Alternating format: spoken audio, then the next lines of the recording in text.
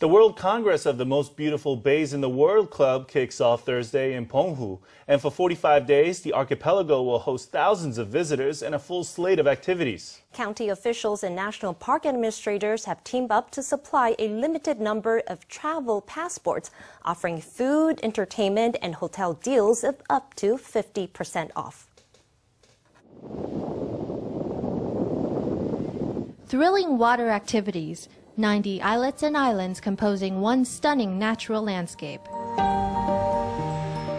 They are the natural gifts of Penghu that will bring thousands of sightseers to the archipelago this summer. Penghu just gives you that sense of comfort and relaxation. Here, you can unwind. You can lie on the beach and zone out. That's great. The water is pristine. There's no pressure. Besides putting together a wealth of water activities, government officials have been pushing to revitalize Penghu's old military dependence villages.